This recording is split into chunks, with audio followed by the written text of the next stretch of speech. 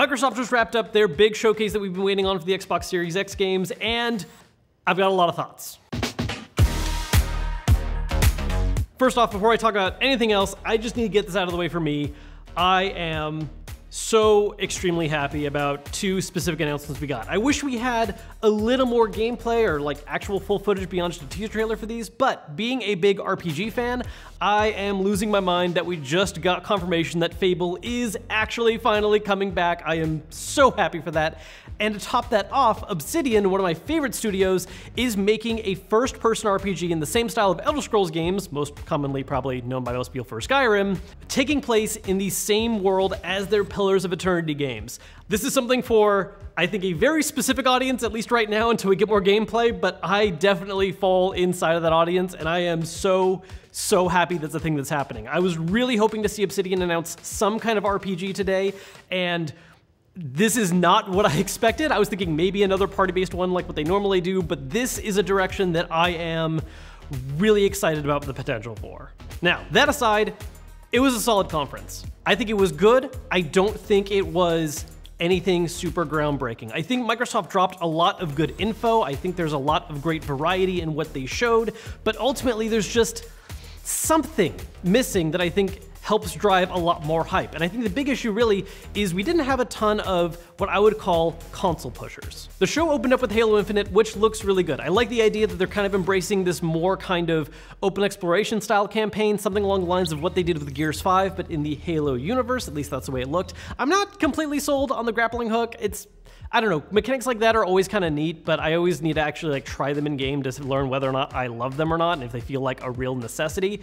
But I loved the pacing of it. I love the way that the gunplay looked. There's a lot there that I think was done well. And of course, their one more thing moment at the end was revealing Fable. Also, really just a hype trailer, not any kind of sign of what it's going to play like or what any kind of real gameplay looks like, but the fact that it's even happening, I'm excited for. These were really the big capstone moments for it. Everything in the middle was lots and lots and lots of what I would say kind of middle tier, more direct audience focused kind of stuff. A lot of which was really cool. There are a lot of things they showed off and announced that I did not expect at all. I mean, we're getting a brand new Stalker game out of nowhere. I mean, the last one came out, I want to say it was like 2008, 2009, and getting a new one that's going to be at least a launch exclusive for Xbox is great. And this was actually something that I think was kind of a recurring thing too, is that they use the term console launch exclusive a lot, which implies that a lot of these games are going to come out on Xbox and probably PC at the same time with a PlayStation launch sometime in the future. But a lot of those still looked really great.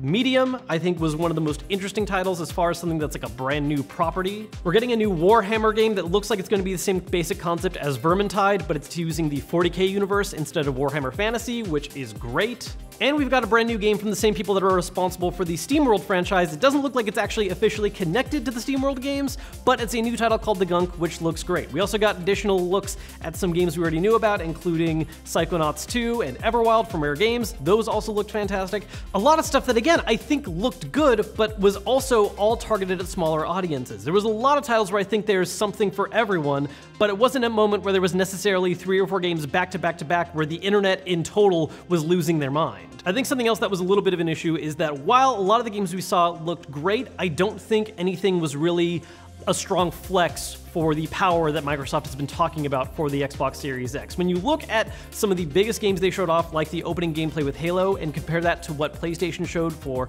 Ratchet & Clank, Spider-Man, or Horizon Forbidden West, I just feel like it didn't do the best job really being like, look how powerful our system is. I think it looked really good. I'm not saying it was a bad looking game, but when you just side-by-side compare with some of the stuff that Sony showed off, I think Sony did a better job of really trying to be like, this is what next gen looks like, and Microsoft still hasn't really fully capitalized on that. I think what we have here are a lot of announcements for games that are interesting to a lot of different people, but it's individual titles and the kind of stuff that I think will help someone eventually maybe want to buy an Xbox or even just pick up those games on PC if they have a solid gaming PC. I'm not sure if these were the kind of announcements they needed to sell systems right on launch day. And this is really, I think, the big recurring theme in my head recently when it comes to the whole debate of like PlayStation 5 versus Xbox Series X. Again, I personally don't really care about console wars. I think a lot of people pay attention to these things because they want to decide which one they want to invest their money into, and that is a very important decision. And ultimately, I think, at least right now, a lot of people are going to be going with PlayStation right now. There's still some other factors we don't know about. We don't have prices yet on the Series X. There is, of course, that kind of mystery behind the veil of whether or not they're going to reveal a cheaper version as well, the whole Project Lockhart situation. There's a lot more they can do that I think is going to help build more and more excitement.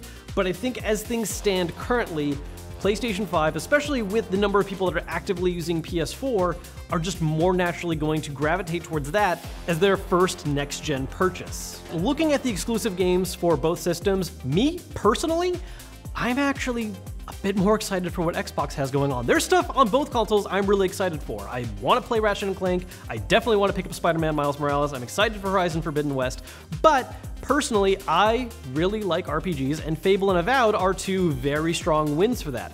But that's me personally. As far as what I think the majority of people, the kind of stuff that is the wide mass appeal and is the kind of stuff that ends up pushing console sales go, I just don't think Xbox brought quite as much to the table as what PlayStation did with their last showcase.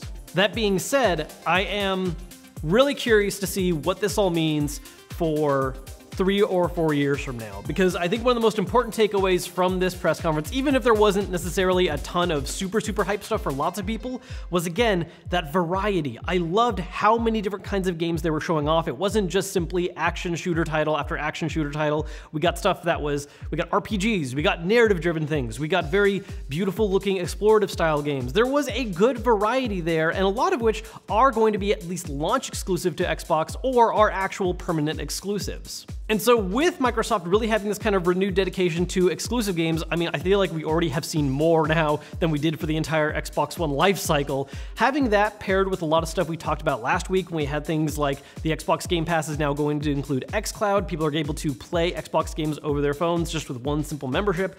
There's a lot that Xbox is doing that I think is laying the groundwork for a strong long-term growth for the system. Because again, there's a lot of damage they need to undo from what happened back at the Xbox One launch. You know, things were very neck and neck during the 360 versus PS3 era, and that very heavily went away at the initial launch of PS4 and Xbox One. And this all builds towards something where I think, again, I don't think Xbox is going to have some kind of huge surprise comeback during this holiday season where the Series X is going to demolish the PS5 in sales. I really don't think that's going to happen, but I am really interested in seeing where the long-term conversion goes. I want to see what happens when more and more people try out Game Pass. I want to see what happens as they announce more and more games and as more of these titles come out, because similar to the PlayStation conference, one issue is that a lot of these games were announced and shown off, some of which I am very excited for, but they were simply announced. I think the cautionary tale here is kind of like what happened back in 2014 with the Xbox One, where a lot of brand new games were promised and shown off, and a lot of them ended up not actually happening. A really good example of that being Scalebound.